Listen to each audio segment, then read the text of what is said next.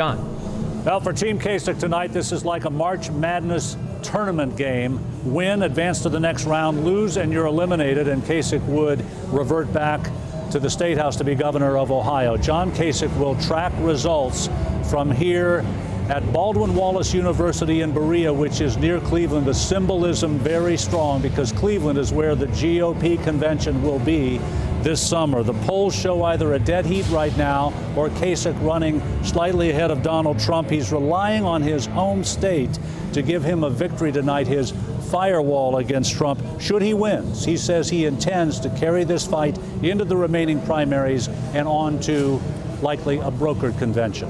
Near Cleveland, John London.